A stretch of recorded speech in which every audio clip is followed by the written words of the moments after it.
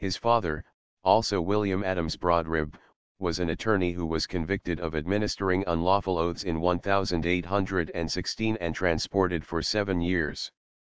He arrived at Sydney in the Sir William Bensley in March 1817, and sent to Hobart.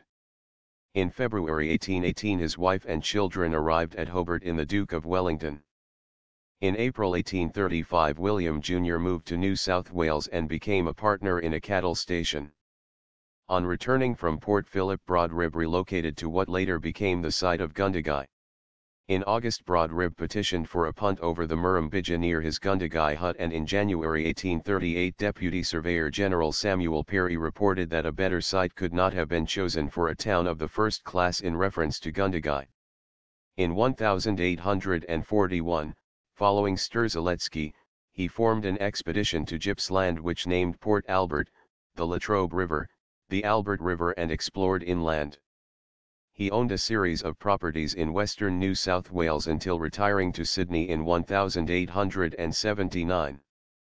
In July 1861 Brodribb won the seat of Brighton in the Victorian Legislative Assembly.